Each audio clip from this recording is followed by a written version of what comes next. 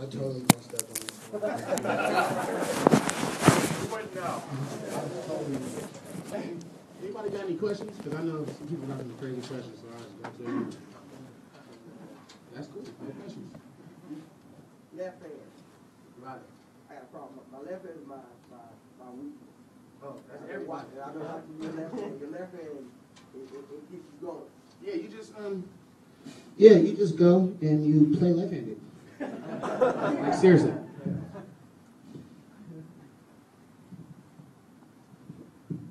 Yeah, I spent like a whole year playing left-handed, but I wouldn't, like I would do it at home and I would do it in church, but like important super gigs, I wouldn't do it. I would, start, prepare.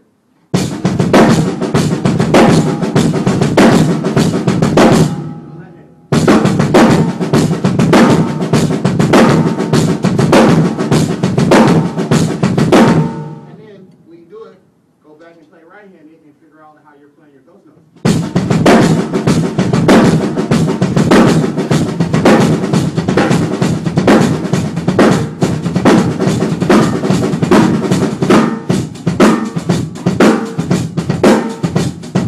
Yeah, just start playing left-handed. And then, yeah, that's basically what I did. Because, you could sit there all day and try to play with your left hand, but like the reason your right hand is faster is because you lead everything with your right hand. So you just got to switch the way you play. And maybe it's not even for like that long. And then I had, when I got into Mars Volta, all my ghost notes started getting louder because Omar's like, no, play it louder. And I'm like, dude, if I play it louder, it's no longer a ghost note. So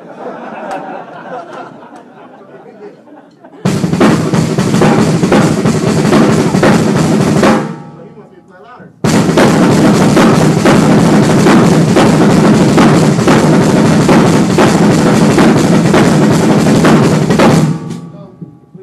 Playing around, dude, making up grooves and stuff like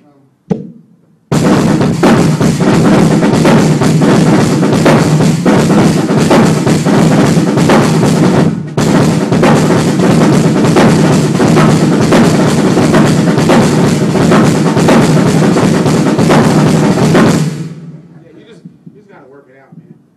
Any other questions? I have to ask, because your drumming fits the Mars Volta's song so well, do they fit some of the instrumentation to your drumming, or do you fit your drumming to the instrumentation? I don't get it. Say it again. Your drumming fits like the song structure of the Mars Volta really well, but it's still complex. So do you fit your drumming to the songs, or do they fit the songs to the drumming? Well, the songs that I wasn't there to make, I'm probably fitting my drums into their compositions, but the ones that I'm there for, I help make them. So I'm sitting there and Omar's like, he play a groove, and I'll start it off like this.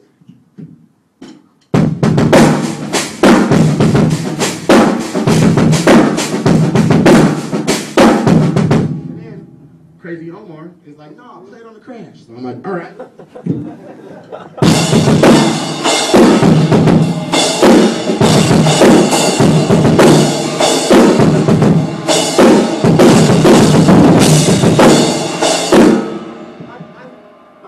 Honestly, when I first got into Mars Volta, I was used to playing with Keisha Cole, and I was used to playing with a million rappers, and I used to play with Too Short. Nobody ever said that. So playing with all the rappers and all that stuff, I'm used to like breaking down on the verse and all that stuff, but then when I got in the band, he's like, nah, man, play more. So it started being crazy because I'm like, this is the verse.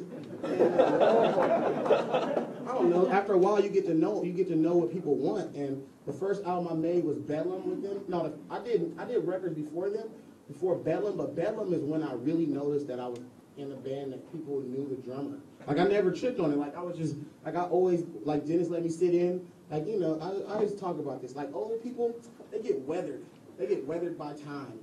Like they be like, they look at the loading dock and they like, all right, if I jump off this loading dock, I will break my neck. But a kid who's 12 years old jumps off the loading dock and he doesn't care. He's like, I'm gonna do it just for the adventure. And most people, when they get older, they just lose the whole adventure part of it. And I think that's probably why I was in the band, because I never even cared. I was like, all right, you know what I'm saying? I was just down the road with it. So he would, like the first record, Bedlam, when I first started playing, I didn't know what was really going on. I started tripping out, and then it started getting stressful because It started like I'm working with a band that I never worked with in the studio, and Omar records very crazy. So he would make me play things 100 times, and after a while, I was angry. So like pretty much most of the tapes you heard were the angry tapes. Because he was playing with me. You know, some people poke at you to get you to do what they want. So he was definitely poking at me, and I was running out the studio, screaming and cussing at him and throwing things and all the things a temper tantrum could be. So then by the time I started doing the more records, it'd been like, you know, we did like 2 Mars Volta records that everybody heard, but we did like 6 records that people never heard. Like I, you know, did a couple Omar Rodriguez records. We did a Juliette Lewis record. We did a lot of stuff. So by Octahedron, which was the second record that I was on, I knew him very well. So to sit in the studio and, you know, a part that's happened before in another song, I knew that he wants me to go crazy on this part. So, you know, it was a lot easier, but the first one I was stressed out and I was going crazy. So I kind of believe that the first stuff I was fitting my drums into it, and the second time I think it was just all of us creating in the studio. If that answers your question. Next question, you back. Speaking of Omar Rodriguez Lopez, he frequently releases solo work. Yeah. Have you ever considered working with him on any of that? Because he's worked with Zach Hill. No, I worked with him on the record. I played on a couple solo records. I played on the one that I can't pronounce that starts with an X. like he does records and I can't even pronounce none of the names of the songs, much less the record. So it's just like yeah, I've done those records. The Zach Hill record was done before I was ever in the band. So that dude does like 6 records a year, dude. He's like a workaholic. Holy smokes, he's got it. Yeah, he does a lot of stuff. So yeah, I did a lot of that stuff, but I never knew what I was doing, dude. We would go to Electric Ladyland, and that's where Jimi Hendrix, you know, did all that stuff. I'll be playing on the '60s Gretsch drum set, and then it'd go on an Omar Rodriguez record. And the whole time I thought it was a Mars Volta record. And so I never, you know what I'm saying? Like, and that's what was crazy about it. I was doing so much stuff and never knew why, and I was so down just because that's my boy. Like, I like Omar genuinely. So it was like, he was like, you want to go to Mexico do this? I'm like, all right. Let's do it. Another question? Dude, I just ate barbecue and sat in the back praying that it would just go down so I could just